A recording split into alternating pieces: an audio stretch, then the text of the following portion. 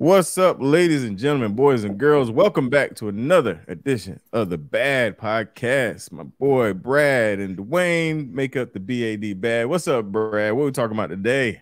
We're going to talk about being proactive and eliminating the procrastination element. So I got a quote here from Mark Victor Hansen. Don't wait until everything is just right. It will never be perfect. There will always be challenges, obstacles, and less than perfect conditions. So what? Get started now. With each step you take, you will grow stronger and stronger, more and more skilled, more and more self-confident, and more successful. Let's do this. I love it, man. Let's get it. Hey, good job, guys. Good job. Mental battles. Mental battles.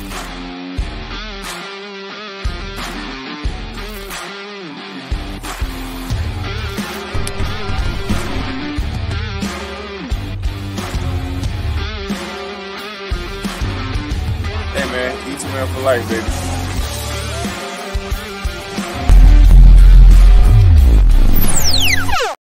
What it look like, what it be like, back in the building with my man Brad, another edition of the Bad Podcast, man. And this is a really good one, man. Like, I got some business to handle before we jump in, but this is a really good one. And I think we segued to it pretty good as well. Because you're listening to this week's the podcast that came out this week, man. We kind of hinted at that as well. So we're gonna get into it. But before we do, man. First, man, shout out to you guys, man. You guys are amazing.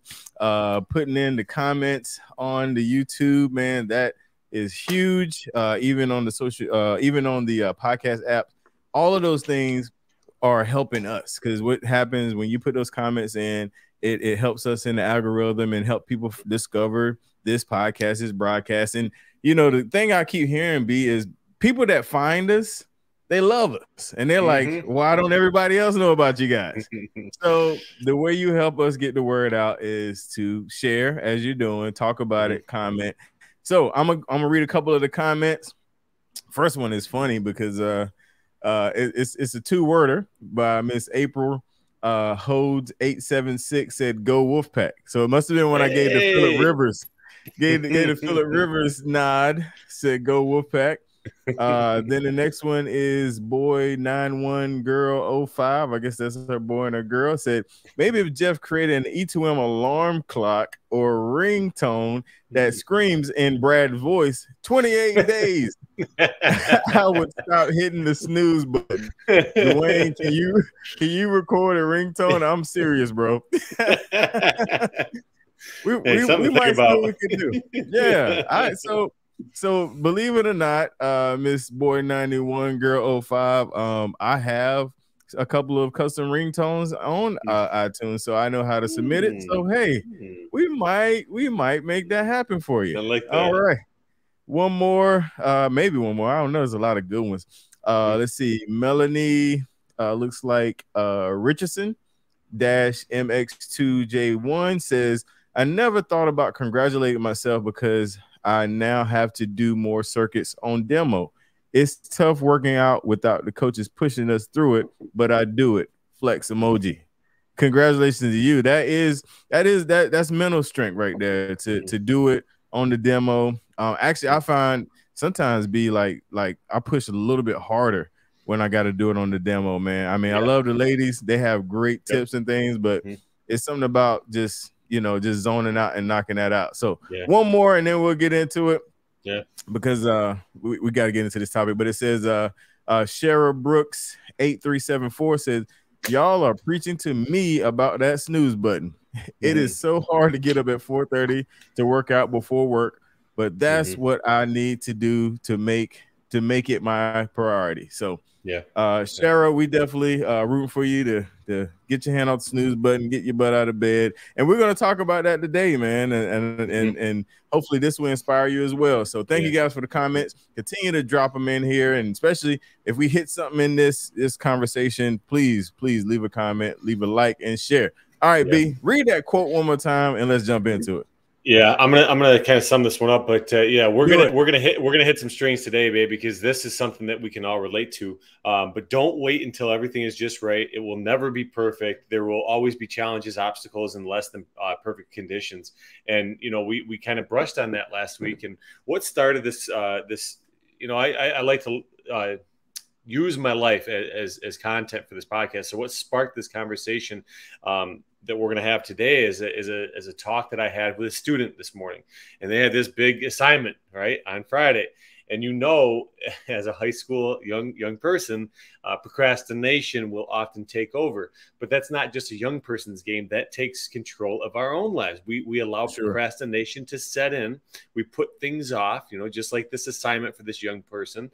All right. And what happens a lot of times is we wait for that crisis call, right? We wait for that emergency. We talk about that urgency that comes with all those emergencies. You get that phone call saying, hey, tomorrow isn't guaranteed. You get that call saying, hey, your assignment's due tomorrow. So what do? Then you go all in, you go frantic, you panic a little bit, right? And what we have to do is we have to limit that procrastination. Procrastination is destroying, it's obliterating people in our society. Procrastination. We got to be proactive, and that's plain and simple. And that's going to kind of lead us into what we're going to talk about today. So that was the spark, right? That was the spark. So here's what we're going to talk about today. All right. All right. We want to think of life. We want to think of fitness. We want to think of our relationship. We want to think about our place of work, just like Noah thought about his ark. Right. So Noah, when did he start building his ark? He didn't wait for the storm to come to him. He went out and he cut the lumber. He got the tools. He got the resources. And what he started to do? He started to place the pieces in the right spot. Right. He went out and pursued the animals and put the animals on his ship. OK. He didn't wait for that crisis call. He didn't wait for the storm to come to him. He went out and he took his own approach and said, you know what? I'm going to be proactive. I'm not going to procrastinate. I'm not going to wait for the clouds to roll in. I'm not going to wait for that first strike of lightning. Boom. I'm going to go out and I'm going to go and make this thing happen before any adversity, any resistance comes to me. I'm going to take control. Can we relate? Can we relate? All right. Hit it with the Noah, man. So, I love a good Bible story, man. That's my lane. I will say Noah had instructions. Yes, he did. Yes, he did. Yep. Okay, so you take that and you can sort of think of this as a blueprint. And I preach the prep, rep, repeat mentality, right? So that's the preparation component, right? That preparation, that was the blueprint. Hey, here's the plan. Okay, be proactive with that plan, because we're presented plans, but what do we do with those plans? I'll place it over here. I'll come back to it later. Noah didn't do that, did he? If he would have, what would happen? What would have happened? He would have got flooded, man. He wouldn't have made it. Flooded, swiped off the planet. Legit. Yeah, no, that's legit, man. The biggest thing, man, I love that analogy, because he got the blueprint, he got what to make it with, who to gather, what to do. And he went, and like you said, he went to work, man. Yeah. And while he was working, he was being mocked because they had never seen any rain was not a thing. Right. So they was like, what's this boat for, man? Like, what? You know what I mean? So sometimes when you're in that lane, when you're doing stuff that's not normal, you're hitting that, you're getting up at 4 a.m., you're getting up at 3 a.m., you're going to get mocked. Like, people are going to say, why are you doing it? Why are you not in the bed? Why are you not sleeping, man? And in this story, those same critics, it wasn't a good ending, man. I mean, you sort of jumped on me because I was going to talk about that, and you will always have critics, external critics, that are always going to point the finger and always going to mock you, like you were saying, right? The reason they often mock you is because they're jealous, they're envious of what you're doing. And Noah was building this massive structure. Nobody knew why he was doing it. Nobody knew that he had the guidelines in that blueprint. Nobody knew that he had a plan from above, from the Almighty. Nobody knew that, but they were all looking and they're poking and prodding. But those external factors, what we need to do, that goes in the same package as procrastination. Those are some things that we have to eliminate out of the process, because we allow ourselves to be consumed by those things, but when we're consumed by external factors, what we do is we continue to go around and around and around and around, and that's how we get swiped off this earth. And Noah, he stayed within. He stayed within, and you know, he practiced that proactiveness and wasn't allowing any external factor to creep in and persuade him one way or another. Yeah, and it goes back to what you mentioned about waiting for the perfect time and waiting for, you know, because I'm sure it was probably hot. You know, the animals were stinky. You know, the wood was heavy. You know, the tar was sticky. You know, the hammer was like. There's so many things that could have been like, you know, like you said, a procrastinator would have, you know, I'll do it tomorrow, man. You know, I'll do it next week. You know, and it almost goes back to the analogy I used last week about, you know, waiting to jump in, man, waiting on that double dutch rope to get just right, man. It's that same thing. It's never going to be the right circumstance, man. It's never going to be the right time. It's never going to be, the stars align, as they say. None that never happens, like ever, you know. And if it does, it's only for a split second. You know what I mean? Like there are some instances where things look pretty, you know, at the moment. And if you're not ready, then, you know, then you're right back in that same cycle, man. So I think it's really, really important that we dig down on, you know, the fact that, you know, he stayed the course, you know, and then not only that, man, and you mentioned the external factors, you know, but not only that, man, he didn't put it off when it got hard. Right. You know, he didn't stop. Like, okay, you sure, man? Like, this is tough. Right. Don't question, trust the process, right? We've all heard that. Yes, sir. don't question, trust the process. You know, you're talking about this hammer, and I have this image in my mind of him just hammering away these pegs going into the big chunks of wood, right? Just hammer it. Okay. I'm going to go right back to that prep, rep, repeat mantra, right? You have the plan, you have the blueprint, you have the guidelines, you have the playbook in front of you. You know how to pursue building this arc, this hypothetical arc, which is what you can relate to your life or your fitness or your relationship or your whatever. And if you want to make an ironclad life, you want to make an ironclad relationship, ironclad fitness game, you know, it comes down to those reps. Okay, you have the blueprint and you rep that hammer, you rep that hammer, you rep that hammer. It's like the old saying goes, man, you could hit a tree 100 times. If you're hitting it all over the place, you're just going to have 100 slashes and gashes in that tree. But if you hit that sucker 100 times in the same place, rep, little by little, that tree will come down. Little by little, you will build your masterpiece. You will develop that masterpiece. Start today. Too many people are waiting, Dwayne. Too many people are waiting. Okay, stop procrastinating. Procrastination is a man's killer. It's a woman's killer. It will bring you to your knees, and it will keep you down on the ground. So start today. Don't procrastinate. Don't wait. All right, do the things right. Do it today. Yes. Yeah, man. Yeah. I like it. I like it. Y'all getting for free what people had to pay $320 for. Brad's talk last night.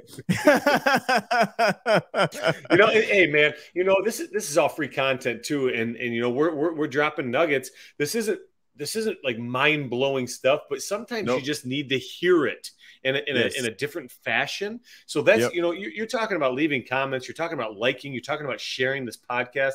This is free content. This is two normal guys that have taken an average life and turned it into iron. You're talking building your masterpiece. You're talking building this arc, this structure, this ironclad life, right?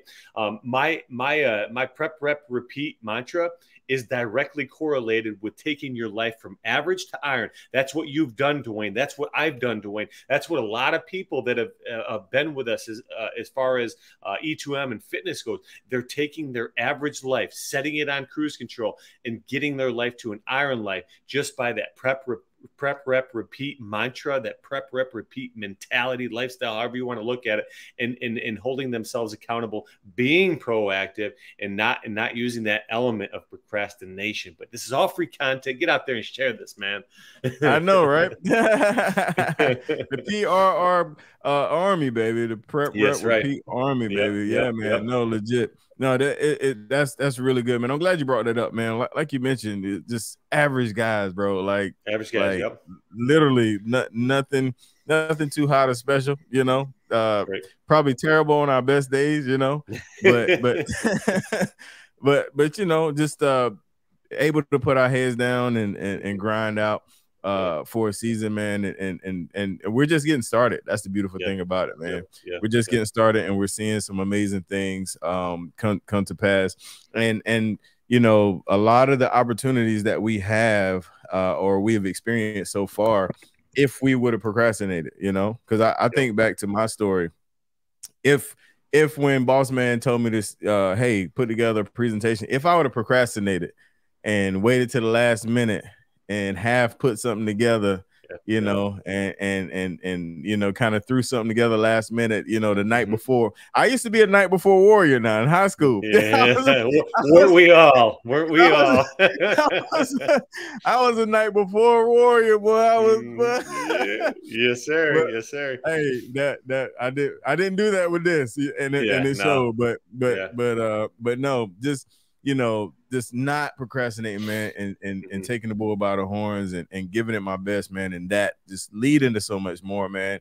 And you know, to the high schooler that might run across this podcast, this you know, YouTuber, you know, me and Brad, like you said, we've been that night before warrior, man. That you'll do so much better, and I'm sure you told your student today the same thing. You'll do so much better if you start today. Like, I don't care when that project is. If you start right now and work through that thing and not put it off to tomorrow or whatever, you know, it's going to turn out that much better. And before I pass it over to you, man, I can't help in my mind, there's a song growing up by the Winans Brothers talking about tomorrow. You know, tomorrow, you know, every day was like, you know, somebody said I'll provide all your needs, but you said I will, but tomorrow, everything was tomorrow, man. And at the end of the song, it says tomorrow might be too late, you know?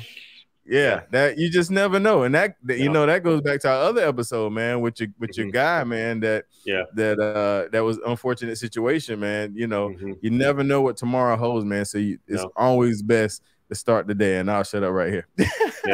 No, man. Like, it's such a sad and harsh reality that you know, we take life for granted, and you know, we go into this monotonous way of life of just doing these things that don't provide any quality, any good value to our lives, and then all of a sudden 20 years has passed, 30 years has passed, 40 years has passed, and we haven't done anything. Like, that's a scary thing. And Dwayne, that's the one thing right now that's keeping me driven. I am scared to death to reach 45 years old, to reach 55 years old. I'm scared to death to look back at my life and realize, what have I done?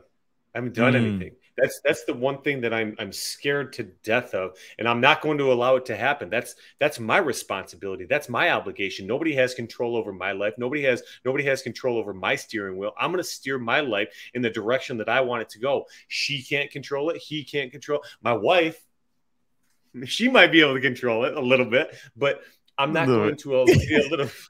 She kind of nudges me. She nudges me in the right direction. She gives me the elbow boy, and she said, "Hey, go this way." Okay, very good.